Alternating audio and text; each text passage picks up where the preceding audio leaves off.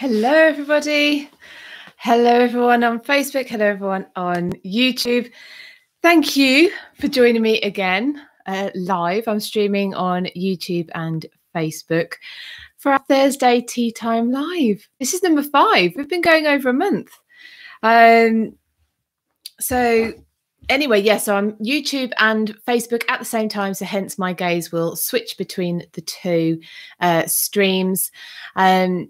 If you can hear me, please, I don't know, put a thumbs up in the chat or something like that so that I know you can hear me okay. And also, yeah, let me know where you're watching from, where you are in the world. I'm quite interested to see. And if you are somewhere else, what time it is there. I'm trying to gauge what's a good time to do these live chats. So I might switch it around depending on whether this is a good time for people. So hi, welcome everybody. Welcome to Thursday Tea Time Live. Got quite a bit of stuff to talk to you about this week. It's been another busy week again. I hope you're having a good week. We're nearly at the end, nearly back to the weekend. Whether that's any different for you at the moment or not, I suppose is a different matter. But I've got quite a few things to tell you about this week, quite a few new bits and bobs that are happening. I've got some, believe it or not, I have some more book recommendations. I'm making myself sound extremely well read with these book recommendations, but once I show you them, you'll understand how I'm managing to get through them all. And actually, it's because I have this awful habit, which I know a lot of you do too, of reading a lot of books concurrently. So there you go. And before I get started, oh yes, I've got the announcement I couldn't tell you about last week that I can now tell you about. So I'll come back to that a bit later on. But first of all, I want to give a shout out to Terry, who's my latest member on Patreon. He's joined in the week, so welcome to him, to the British History Club, and also all of you who are in there. Hi Gary, hi Angela. All of you who are in the Patreon club already. 4 o'clock in the afternoon. You're only an hour ahead. Okay, it will change, won't it, once we get the hour change. Joanne, hi, welcome from Oklahoma. I've noticed that the hour changes happen at different times in different countries, don't they? I knew there was a little bit of a discrepancy, but I know parts of America have already changed. Hi, Phil. I'm not actually sure when we change. I probably should look that up. It's not going to make a lot of difference at the moment, other than, I suppose, well, you wake up and your phones have all changed and everything's just changed by itself, hasn't it? Hi, Karen, watching on YouTube.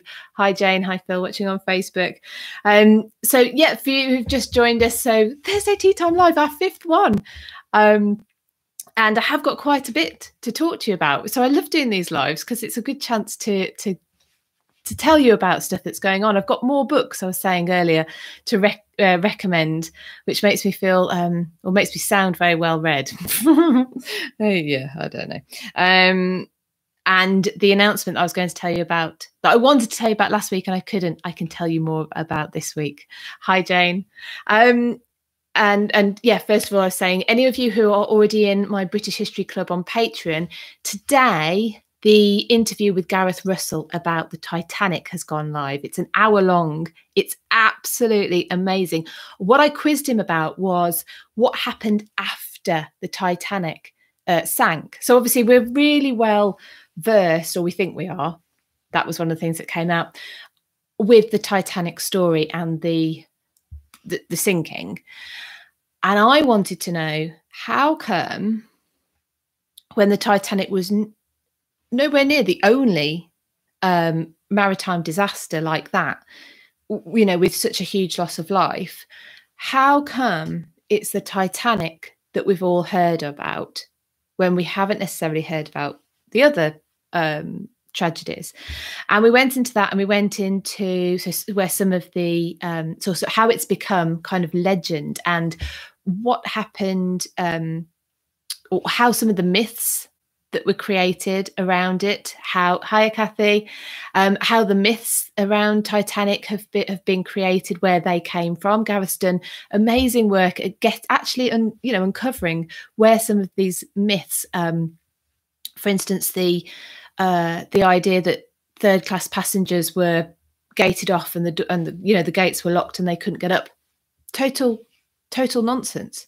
Anyway, so he talks a lot about that, and also what happened to the survivors from the moment they were in the lifeboats to when they were on the ship that picked up the survivors, was called the Carpathia. So what happened on the Carpathia when they docked in New York, what happened then, and then, you know, some stuff, quite a bit of stuff after that as well. So it was a really fascinating talk. So like I said, that's an hour long interview I did with Gareth, but I tell you what, you watch it and the time flies by. Welcome, Nick. And but even if you're not in my Patreon, if you go to my YouTube channel, there's about 4 minutes where I've sort of taken some bits out and put them all together, so you can watch that. Any of you who were here last week, we were talking about Neil Oliver's amazing accent. Well, Gareth is Irish and he has a fantastic accent as well. You know, another person who you could just listen. He could talk about anything, but he's also extremely knowledgeable. So like I say, some myth busting in there. And the other thing that I don't think I've mentioned, so exclusive, is I'm going to be doing a Titanic tour with Gareth next year, May 2022. So if any of you are, you know, big into the Titanic, I will be sharing details about that. But I can't really talk about book recommendations and the Titanic and Gareth without telling you about, see, this is why I interviewed him. This is his book, Ship of Dreams. The Ship of Dreams, the sinking of the Titanic and the end of the Edwardian era. He's never won for short book titles. And look at all the notes I've got. It's a really good book. And I actually listened to it on Audible first and then bought the book. You know, it's a good book if you do that, don't you? So that one, there you go. Well, let's get on to book recommendations. This can be the first. This is the first one. I can't recommend this anymore, really, because it's not just about the Titanic. You know, he says here, the end of the Edwardian era. You learn huge amounts about Anglo-American relationships at the time, what was going on in Europe at the time. He goes through effortlessly, by the way, absolutely effortlessly, the kind of what was going on in Ireland at the time of the Titanic being built. You hear about the people who got on at Southampton, but got off. Where did it dock in France? It docked somewhere in France. Or was it? Yeah. Anyway, you hear about basically the people who managed to. Karen, it's on my waiting list. Yes, Karen, you would love it. I think we've spoken about it already, actually, haven't we, before, if we did one. But yes, sorry, about the people who basically survived through accident almost. They should have been on the ship and they weren't. Oh, honestly, just get it. You won't regret it. The next one, does anybody have coffee table books anymore? You know, the ones, you know, it's on you somewhere in your house where visitors can see. You know, when we used to be able to have visitors, and they could, you could just impress them without saying anything. Anyway, here's one for you. It's called Letters of Note, and I was bought this as a Christmas present by a friend years ago, and occasionally I just start flicking through it. And anyway, Letters of Note, correspondence deserving of a wider audience. And there's two letters of totally different eras that I want to show you. The first one is from our current Queen, and it was to President Eisenhower. Now, guess what the Queen wrote to President Eisenhower about? I don't know if any of you know this already. It's dated 24th of January, 1960. And it is, in fact, some of you might want this. It is the recipe for drop scones, or scones, depending on where you come from. And she's written in, so she writes it in handwritten, but four little sheets of, I presume these were little because there's not a lot of writing on there. And then a typed up, it would have been in 1960, recipe for drop scones from our Queen. And if you want to know the recipe, let me know. Maybe I'll I don't know if I can take a photo and share it without annoying some kind of social media bods. But anyway, I thought you might like that one. The second one, totally different era. This is a facsimile of the letter that Mary Queen of Scots wrote to her brother-in-law, Henry III of France. Yes, Henry III of France, the night before she was executed. And it's in French, obviously. And luckily they do, in the book, they've got the French transcript and a translation. So again, you can pretend you know what's in there from that. But there's loads. It's absolutely huge. Yeah. Betty Davis. A letter from Betty Davis. Isn't it brilliant? Marianne, I've just got the book Ship of Dreams on Audible. Thank you for the recommendation.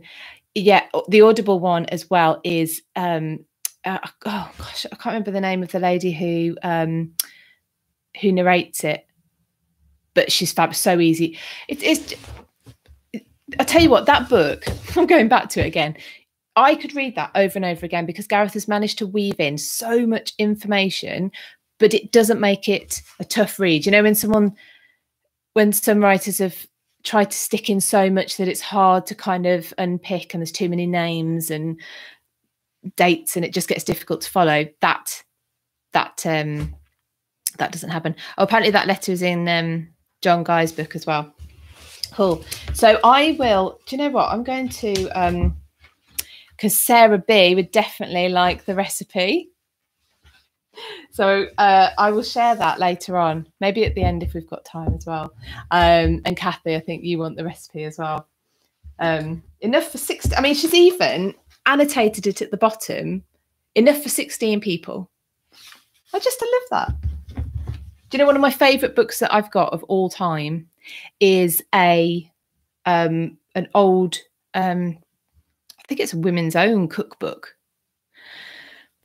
Probably again from about 1960, and I picked it up from a charity shop. And one of my favourite bits of it is that in the back, the lady who owned it had written, you know, there was blank pages at the back, and she'd written in her own recipes for, I think it was jam. A few were jam, which is probably why I've not actually done them yet, because I used to be really good at cooking. And then I started my own business, and then I just didn't have time. I actually got around to making myself. Did you notice tonight I was on time and I've got a hot cup of tea? I'm getting better. So those are my two physical books, or Gareth's on Audible is also really good as well. And the other one I'm listening to at the moment, so the one I'm listening to, sorry, on Audible at the moment is called, I've written it down because it's How to Behave Badly in Renaissance Britain. Oh my goodness. It's by Ruth Goodman and she narrates it as well. And I mean, she goes straight in. The first chapter is how to hurl insults and basically swear at people in Renaissance Britain. So this is like, you know, this is Plantagenet Tudor sort of into Stuart period. Some of the stuff, oh my goodness, I don't think I could repeat it. It's very, very funny, and there's loads of it. And I think she gets a lot of it because it's on Audible. You know, if you've got a physical book, you might like look where the sources are and things like that. Oh, Joanne, I'll come back to that then. Queen Charlotte, as in the Georgian era, Queen Charlotte. Come back to that. Where was I? What was I saying? What was I saying? Oh yeah, you look at the sources. So anyway, from listening to the book, it sounds like a lot of she's picked up quite a few from court records. So these were slanders, I suppose, that had ended up in court records, because some were, it was really serious stuff. If you accused a woman of the Black Queen, Joanne, I'm not actually sure who we're talking about. Sorry. Maybe if I knew who, why don't I know that? Is that what she's referred to as in a fiction book, perhaps? If you clarify that for me, maybe I might just not know. Ooh, and I forgot what I was saying again. Anyway, never mind. Oh, the court records. Oh yeah. So if you insinuated that a lady had been unchaste, then you are slandering not only her but her husband, and it's, anyway, that is very funny. But I'm only on the first chapter of that, so I'll get back to you about that. But I can definitely, honestly, just for the first chapter, I could recommend it. I'm not sure, Joanne. I'm really intrigued now who you're talking about. So those are my book recommendations. I know quite a few of you got onto the ones that I said about last week. So I'm gonna, if you weren't already like me, I'm going to force you all to become like me and have like a huge stack by your bed that you just hope you're going to get through one day. But if you don't want to read, this is a nice segue. I've got some stuff for you to watch if you want. Seamless. I did a video last week. I think it might have gone live Friday, so the day after I last spoke to you, about the real story of Rule Britannia. It's about as controversial as I've ever got, really. And I'm not being controversial in it. But Rule Britannia has over the last year become a bit controversial because it's the song. I'm not going to sing it for you, but it's the rousing song that we usually hear at the end of the BBC proms. And there was all this talk about whether we should have it at all, then whether we should have the words. Anyway, I thought, right, fine. Let's go into why it was even written and for what purpose and blah, blah, blah. Because it was actually written as a private, for a musical that was performed privately. So it's commissioned by Prince Frederick, who was the eldest son of George II, and they didn't get on. Father-son, the Hanoverians were odd. The father-son relationship seemed not very good at all. And one of the ways, well, what used to happen was so Frederick, he never, obviously, we've not had a King Frederick, so you can guess he died before his father. And his younger brother George, who became George III, took the throne. But what would happen is, as heir to the throne, they'd kind of almost start setting up their, set up a kind of rival court, a little rival sort of faction of their friends. You can kind of see why, they've got their friends, and these are basically the people they're going to bring with them when they get to the throne. But another way of doing it was to be, if you're the one up and coming, you're the one who's going to be the patron of the arts and the latest trends. And commissioning something like music or poetry or theatre or something like that was a great way of doing it. And Prince Frederick commissioned what we would call musicals. Kathy, Queen Charlotte, married to George III. She was of mixed race. Don't know. To be honest, I've not ever come across anything that really picks up that much on that. So, but I'm moving into the Hanoverians more because I'm doing the research at the moment for my monarchy series, where I'm looking at the power shifts between each monarch.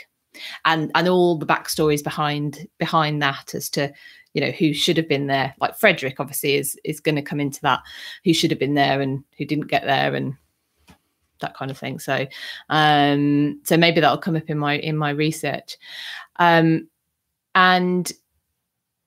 one of the things that Frederick commissioned was this like I say, like musical, but I don't think they would have called it a musical. That's just me. About, I think it was based on Arthur. Can't remember. Anyway, the main person the main hero in this musical was the elder son of the king. I mean, it was like really obvious what he was after. Anyway, Rule Britannia was the finale to this. Hi, Barbara. Thank you for joining us. Yeah, so Rule Britannia was actually this rousing kind of finale for this musical that was performed for Prince Frederick's daughter's like 3rd birthday. I'm pretty sure she wouldn't have been that into it, at Clevedon House, which is where he lived, and they've got an outdoor amphitheatre, and that's where it was all performed. But anyway, I've got a whole video on this, so I don't know why am I telling you this now. But basically, that the story is not. There's basically another story behind it that I think is quite surprising. The whole fact that it was written for a private performance of a musical that was written in order to annoy his dad, basically. Like it's all quite. I mean, it's quite funny. I think it's funny. Forbidden Recourse. A girl at Edinburgh University has been suspended because she wrote Rule Britannia in a group chat. We have to stop being.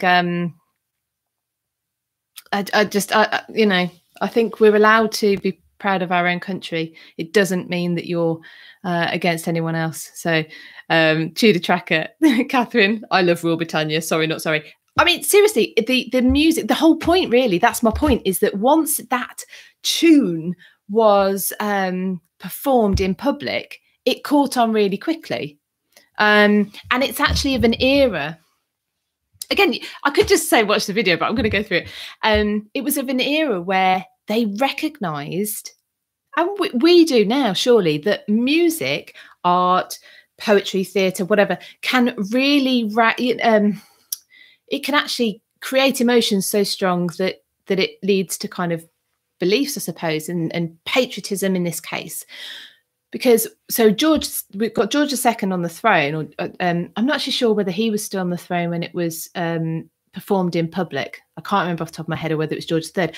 But they were still a new dynasty. So with George I, that's who took over from Queen Anne, who was the final Stuart queen. Joanne wants me to sing it a little. I'll just bring in the orchestra, because I can't do it without a backing track. Well, I keep going off track today. Oh yes, so the idea really was, because this is when we got God Save the King as well written. It was written. It's around this sort of time, because the idea was just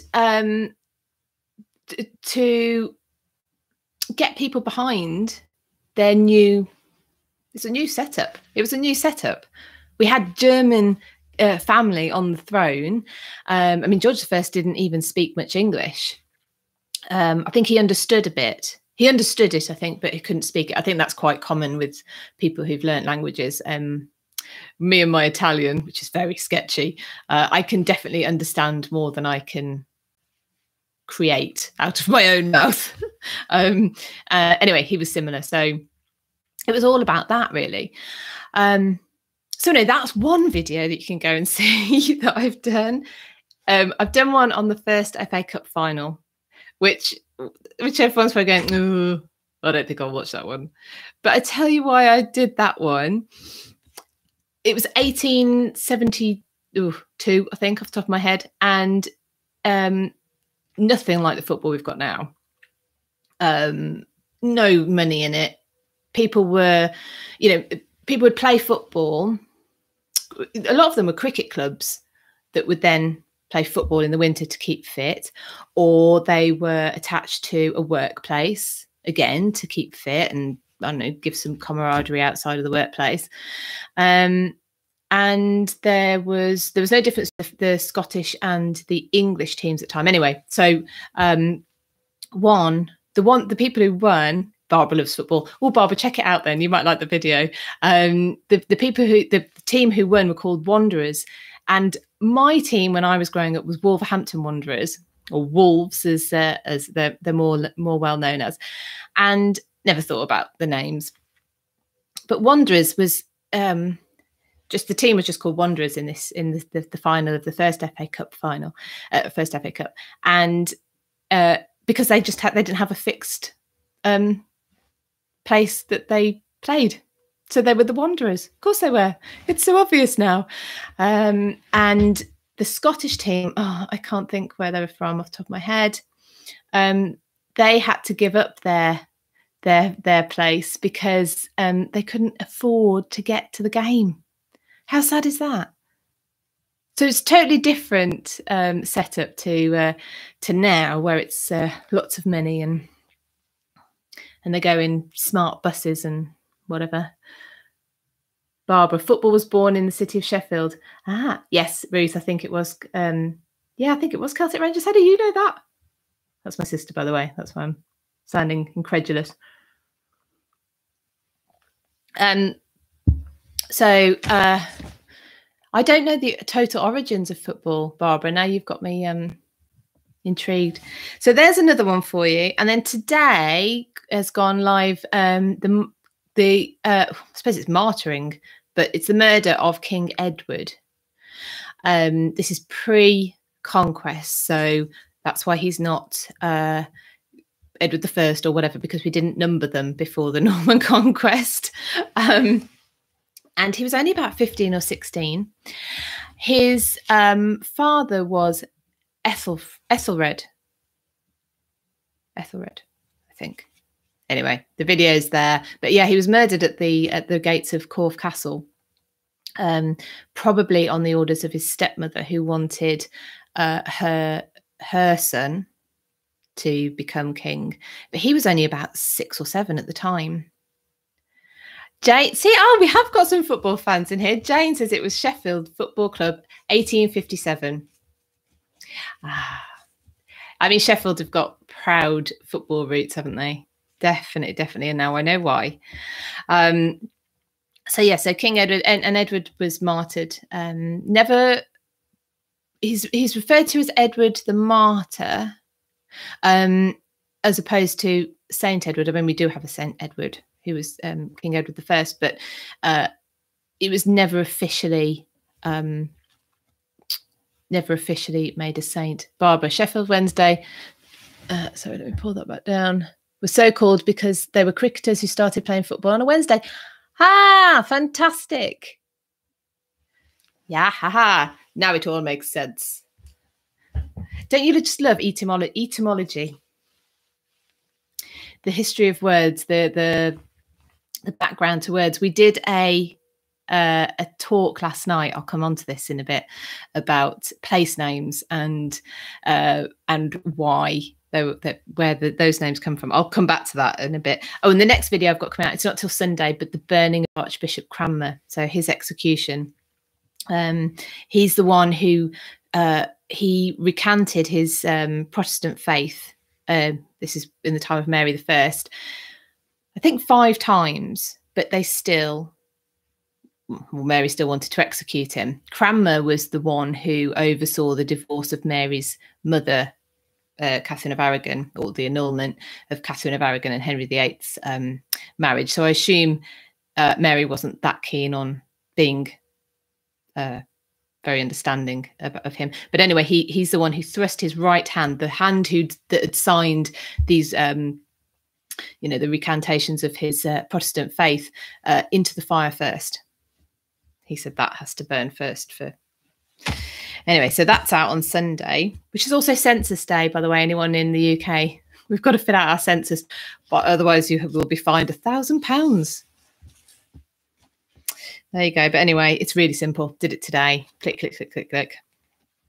Done. And before I go on to my big news then, just to let you know, if anyone has tried to visit my Teespring shop, It's the Rest is History shop. Any of you who are on my newsletter have got a 10% discount. If you're not, then sign up and you get a 10% discount. But they took me offline by mistake. How rude. So I went on to have a look, and I was offline. But anyway, it's back online now. I played my face, and they just had technical issues, and it had just gone offline. But anyway, so any of you who had my newsletter last week and thought, why is she giving me a link to something that doesn't work? That's why. It's because I didn't know it wasn't working. So anyway, on to the bigger news. This is the news that I couldn't tell you about last week, and it's that we're on Clubhouse. Do any of you? Oh, I know Tudor Tracker, Catherine. She's on Clubhouse with me. So it's me, Dr. Cat, if any of you know Katrina Marchant, who is Reading the Past on YouTube. She's got a massive channel. She's amazing. Well, me, Dr. Cat, Catherine, who's the Tudor Tracker, and Sarah Morris, who is the Tudor Travel Guide. We have come together and started 2 clubs on Clubhouse, a history and culture club and the Tudor History Club down there. Now, Clubhouse is brand new. So some of you might not have heard about it yet. So if you have a look back, I've put the video that we've kind of tried to do an explanation of what we're up to. It's live. It's just voice though. It's a bit like being able to jump into any room at a seminar that you want to and go and actually speak to the speakers. It is actually really good. We're really excited about it.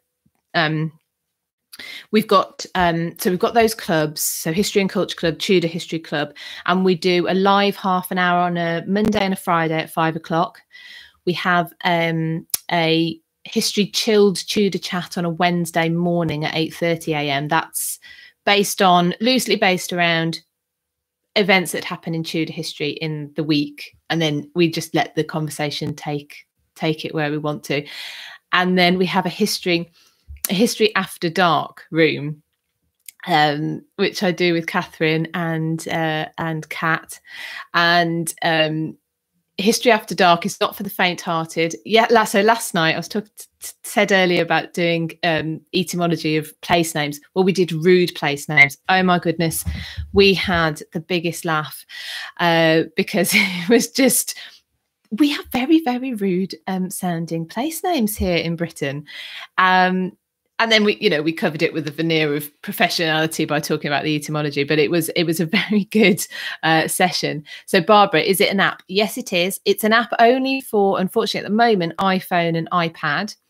But it's supposed to still be in beta testing, but it's huge. It's already huge. So I think when it is released to Android as well, I think it's going to be really, really popular, because once you're on it, you can you get so much value out of it. And actually, I was going to say to everyone today, if so when you get onto Clubhouse, it's by invite only. And when you get on, you get 5 or so invites to invite other people. And so I've got some invites, and I would like to give some invites away. And what I was hoping to do is some kind of cascade. So if you're happy to, I might do this in my free group on Facebook just to keep it kind of manageable. Oh, Barbara's on Android. I don't think it'll be long. I really hope not until it's on Android. I think that might come in the next month or 2, because they know that the demand is going to be there. But if any of you are on iPhone or iPad and you want to give it a go, if you DM me, direct message me, on Facebook would be ideal. I don't think you can. Can you DM me on YouTube? Don't think you can. So DM me on Facebook and I will get you on. And then if you don't mind, then if you can offer up 2 invites in the group, then we can kind of get as many people as want to be on, which would be fabulous, because we've covered all sorts already. We've gone around and done our favourite tombs. That sounds really macabre, doesn't it? But I did, I was a little bit confused earlier when Joanne, when you said about Queen Charlotte, because in my head I'd got Princess Charlotte, and Princess Charlotte died. I think she was the daughter of George III, wasn't she? And she died in childbirth, and it meant that basically the only legitimate line beyond the children of George III disappeared. And actually that scramble to have more legitimate children led to the birth of Queen Victoria.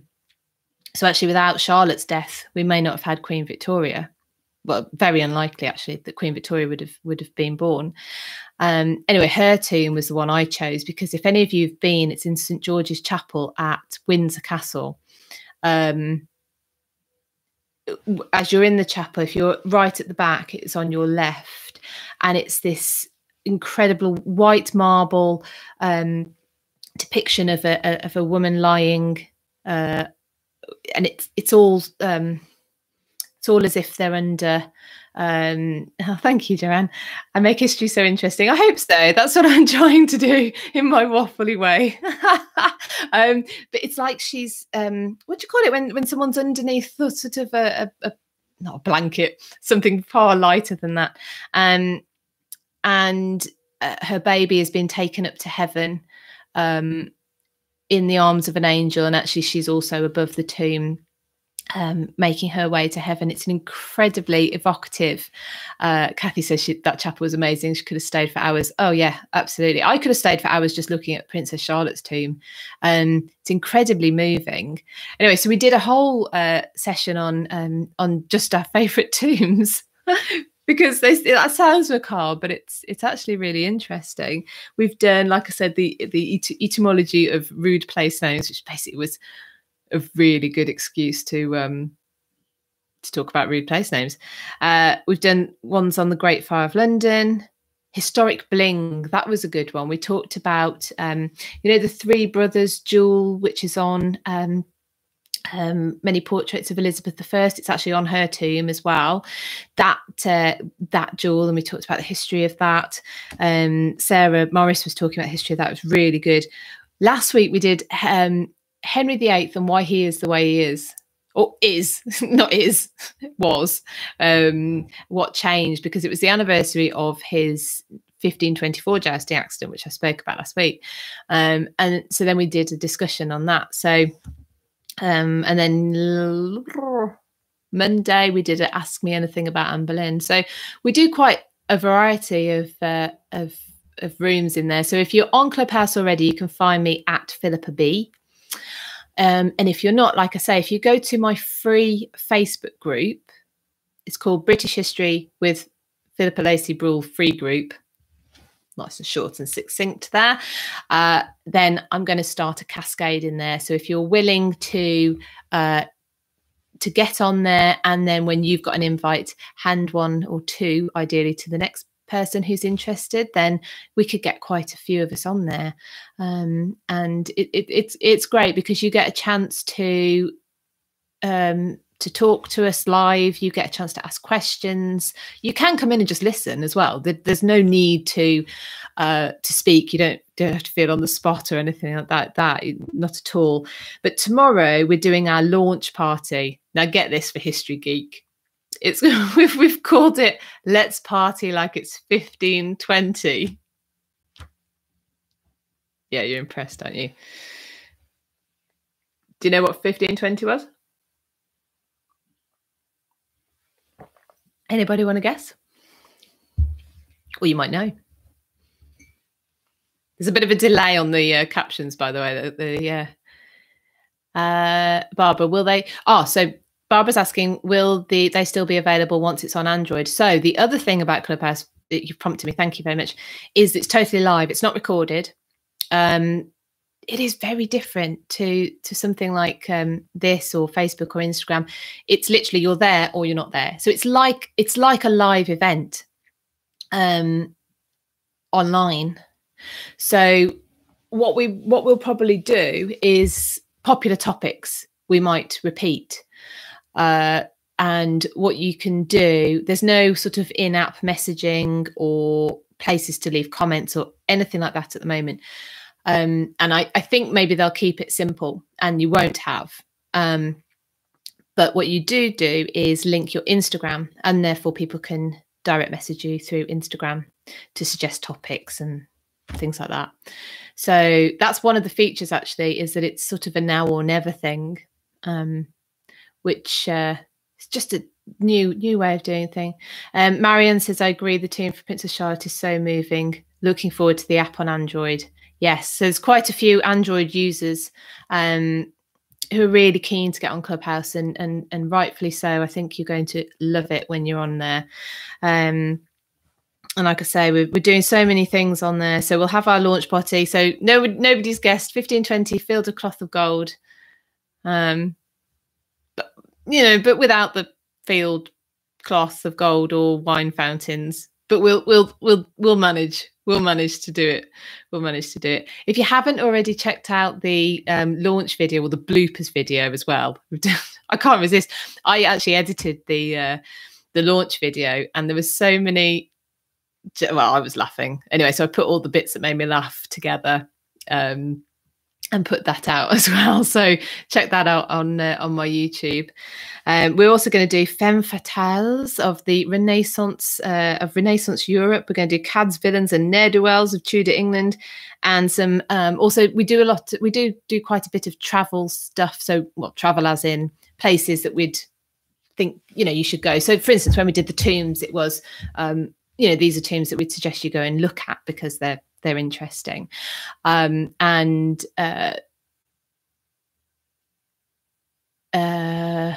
1520, Wolsey gave Hampton Court to Henry VIII. Yeah, gave. Yeah. So anyway, I'm also going to do less well-known history and heritage spots. Again, very good, Barbara. See, I don't know what the lag is. I think the lag on the comments is quite a bit. So sorry about that if you think I've jumped in before you've said it. Because I've spoken the last few weeks about on Instagram as well, I've been sharing places that aren't. I mean, some of them were bigger places that you'll definitely heard about, but sharing some of the less well-known places, because I do feel that when we're all open up to travel again, the bigger places, everyone knows about them and they'll get well visited, I'm sure. But there are also some fabulous smaller heritage spots that are probably in more need of patronage. So I've shared quite a lot and will continue to do so on my Instagram. But yeah, we're going to have a room about that. Joanne was asking, sorry, let me pull that back. How did I start doing this? The history talks and everything. Oh, well, how long have you got, Joanne? I don't think that's what you were talking about, though. And yeah, gave. Yeah. When Wolsey gave Hampton Court, York Place, and anything else he thought might save himself. Interesting. York Place. York Place is the palace, you might know, that turned into Whitehall Palace, which is now the area that we call Whitehall in London. Where Horse Guards Parade and everything is, so there's basically nothing left of the Tudor Whitehall Palace, and very little left of any of it. Banqueting House being the main bit that's left of it. But York Place, because Wolsey was the Archbishop of York, it was actually not his personal possession. It was the Diocese of York's possession. It was a possession of the church, effectively. It wasn't for Henry to take, but didn't stop him, did it? So how did I get into doing this? Oh, well, so the real root of it was when I was at university, I was studying psychology with kind of business behavior. So how people behave in groups and teams and things like that. And I wanted a female role model. And I just felt that at the time there wasn't anybody in public life who I really felt that was that for me. So I started looking around and I came across not that I'd never heard of her before, of course, but Elizabeth I. And I started reading about Elizabeth. And she's not one thing or another. She's a total mix. In other words, she's more real than a lot of everyone's real in history. It's the way they've been portrayed since. But we know Elizabeth cried. We know she had a temper tantrum every so often. We know she had her views and she was strong with them. Anyway, so I started reading about her. I felt a strong need to go to places she had been, to just, I suppose, soak up the atmosphere, walk in her footsteps, all of that kind of thing that I know a lot of you are into as well. And that carried on. It wasn't just Elizabeth then. To understand her story, I needed to read about her father and mother. Then I needed to read about the whole Tudor period. Then I needed to go back into the Plantagenet period. Anyway, the fuse was lit for a lifetime, really, of learning about history and learning. Particularly, I like learning how threads run through time, so we don't just compartmentalize either into people or time periods, but we look at how things ebb and flow and interact and impact on the next thing. And I would go visiting places, spend ridiculous amounts of time, just, I don't know, standing there, sitting there, reading, talking to room guides. Brilliant. If you're ever places, just tap them for information. And people would whiz through, and I'd be like, oh my God, do they not know that whatever X, Y, or Z happened in this room? And I wanted to be able to share that. And so I decided to set up British history tours. And then from that, I realised I've got quite a bit of knowledge or stuff that I wanted to share that people find interesting to listen to. And so I started doing Facebook, Instagram, YouTube, and now on Clubhouse as well. So there you go, Joanne. Does that answer your question? How I got into this? I got into it, and it just keeps kind of changing up. And just thoroughly enjoyable. It means I can connect with people like you, who want to learn about history and British history, and love hearing different views about things that we think are familiar. And that's something I like to do. Hi Jane, hi Sammy. That's something I like to do on quite a regular basis. If I find something that's a bit of a thank you, Joanne. Hi Dawn. If I find a way of, or I find out something, for instance, the Titanic talk that I was telling you about that I did with Gareth that's gone live today. Barbara, history is the gift that keeps on giving. Well, it is. I mean, it's complicated because humans are complicated. We are so complicated, and we can go backwards, and it just piles on. It piles on and piles on and piles on.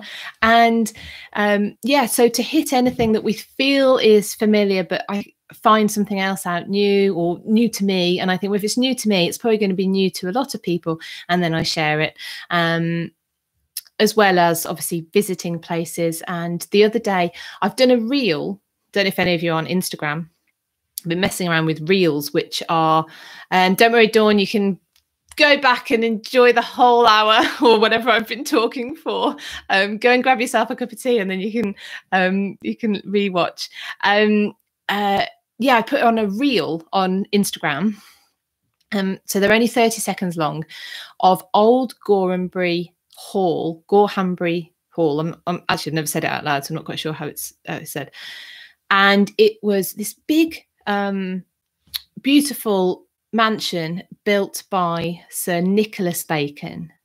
So you had Francis Bacon, who's his son, Nicholas Bacon, who was at one time Lord Privy Seal in Elizabeth I's court. Anyway, he built this beautiful big house. And I had gone to St Albans. I'll get to the point. You'll see where I'm going in a minute. To see the Roman ruins, which is another big interest of mine, Rome in Britain. And I can't remember why I was on Google Maps, but I noticed that it said Old Gorhambury Hall. And I was like, well, where is it? There's a gate there. I can't drive anywhere else. So where is it? Well, people. If you go to St Albans and you park and walk up to the amphitheatre for the Roman ruins, if you carry on up the road, and it's 2 miles, so it is a fair walk, you will find the ruins of Old Gorhambury House. And if you look at my reel on Instagram, I show you, so the English Heritage manage the site now, manage or not, but anyway, they have an information board, which is, you know, when they do the beautiful illustrations of what it once looked like, which is great for someone like me who, I like to think I've got an imagination, but it's not actually that good. And they've mocked up what it would have looked like. So I've panned from that to show you the biggest surviving part, which is sort of the entrance doorway. But it's 2 stories. I mean, it's pretty impressive. So that's the other thing I like to share, is places to go and see, especially if they're a little off the beaten track, especially if they just, Kate, sorry I'm late, I'm going to mark you down, Kate.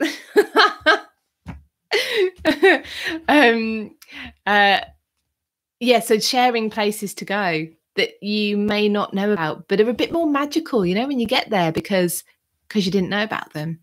There's don't worry, Kate, you can I was just saying to Dawn, you can scrub back and watch the lot, because we've covered quite a bit today. So the other place, there's another place. I will let you all go in a minute, because I have actually nearly been talking for an hour. I've got to take my husband to go and get his car. As well, I must remember to do that. I need to find out the video again. I'll share it if I can find it. And it is a little church in, I think it falls under Shropshire. And it looks like it's in the middle of a field. Well, it is in the middle of a field now. Obviously, it was once a little hamlet church. And if it's still as it was when I last went there, and I've been there a couple of times, the key is in the door. This big iron key. Well, I didn't take it out, so I shouldn't know. But well, the end's about that big, so I'm assuming it's. But this iron key, and you unlock the door and let yourself into this little church. And the pews are still there, and you know, it's disused, and you just lock it up and you leave when you've gone, when you've finished. So sharing those kind of things, I have a big passion for, as well as the stories about some of the places that are more well known. Joanne, my history is that my family was one of the last to be able to climb down the outside of the pyramids legally in 1970. I used to be able to climb up and down them. I've got a story about a pyramid tomb. Any of you seen any? Oh, Barbara, you'd love that little church. We'll go one day. We'll do a day out, and we'll go and have a look at it. Well, hopefully it's still as it was, and you can still get in, like that, because it was such a quaint way of doing it. Pyramids, yes. Does anyone? I don't know. Before I let you go, the one, you know, I said we did the tombs. Talked about our favourite tombs, and the one I chose was Princess Charlotte. The other one that I didn't get around to sharing on Clubhouse was a tomb in, I can't remember the name of the church, but anyway, in Liverpool. In fact, there's 2 pyramid tombs I know about. One's in Rome. I love Rome, and the other's in Liverpool. and the one in Liverpool, it looks so odd because it's just a pyramid in this church. So normal, you know, traditional type of headstones, and then there's this pyramid. And the legend goes that the guy inside it, who, again, sorry, this is off the top of my head, so I can't remember all the details, is in there with kind of a card table with a winning hand, because he there was something about him losing a game or something, and if he got buried underneath, if he got buried, the devil would take his soul. So the idea was that if he wasn't buried, if he was above ground, the devil couldn't take his soul. But that's actually just legend, and he is underneath there with 2 of his wives, I think. So anyway, that just reminded me, Joanne, you talking about pyramids. Well, thank you so much, everyone, for joining me. I hope my microphone hasn't been too scratchy. I've just realised it was underneath my shirt. But yes, thank you for joining me. We'll do this again next week. Just Kate, we've got a lot of mini shrines churches here in Germany. The one close to my I'm really interested to go to Europe actually again when we can. And the churches especially I find really interesting, because they were or are part of people's sort of daily week. Yeah, they're a big part of people's lives, so they're really important. They can teach us a lot. Thank you for joining me, everyone. Thank you, Joanne. Anyone who's come in a little bit late, please do scrub back to the beginning and watch to your heart's content, because we've covered a lot. Kathy says, that was awesome, thank you. And I'm looking for the Titanic book. Yes, so just as a reminder, here it is, Ruth Russell, The Ship of Dreams. It's a fabulous book. Yes, and he's such a lovely guy. But even if you're not in my Patreon club, I mean, please join if you like. I would love to see you there. But even if you're not, I've put 4 minutes of his interview as another video on YouTube, and I don't know if I've put it on Facebook. Either way, it's on YouTube, if not anyway. Barbara, you should take us all to Rome. Do you know, I've been to Rome so much that I reckon I could do a tour of Rome. Not that I would want to take it away from the amazing tour guides that are there. Sarah, you bring history to life. Thank you so much. That's what I'm hoping to do for everybody. So thank you. And introduce, you know, bits stories from history where we can, well, just because they're interesting. Let's, you know, we don't have to go too deep into things. Let's just do entertainment sometimes. But also they're interesting, and they, especially if they look at something in a slightly different way and challenge what we thought we knew. I do like doing that. I think that keeps our brains healthy, don't you? When we have to challenge our own what we think we knew. So anyway, my accent. Joanne likes my accent. Oh my goodness. My accent. So I come from a place called colloquially called the Black Country. So I was born and brought up in a place called Stourbridge. There's a Sturbridge, Massachusetts, by the way, in which is twinned with Stourbridge. But yeah, so my accent. Oh, ciao, Monica. My accent is slightly less strong than it was before I went to university. It was kind of kicked out of me. But occasionally you will hear me go into full-on Black Country mode with some of my words. So Monica, I'm going to get you to teach me to learn Italian, because I am a terrible student, and I love Italy so much that I really don't have any excuses. Can I say howdy y'all? Or do you want me to say howdy y'all? If I do it in my accent. Oh, fabulous. Thank you so much, everyone. I've had so much fun. If you want to come and join me on Clubhouse and join me, I'm there, like I say, with Dr. Kat, who's from Reading the Past on YouTube, and Catherine, who's the Tudor Tracker, and Sarah, who is the Tudor Travel Guide. We're all on Clubhouse. If you want to come and join, unfortunately, at the moment, you do have to have an iPhone or an iPad. Hopefully that will change very soon. But if you come to my free group on Facebook, British History with Philippa Lacey Brewell, free group, I know, short and snappy, then I'm going to start a cascade in there of people who want to come in, because it's by invite only at the moment. But other than somebody pinging you an invite, that's the only barrier to it, to getting in. So we are almost at the 60-minute mark. So thank you so much for joining me. And I hope to see you all next week at the same time, and have a fabulous weekend, have a fabulous week. But keep in contact with me over Facebook, YouTube and Instagram in the meantime. And yeah, I will see you all very soon. Bye everyone.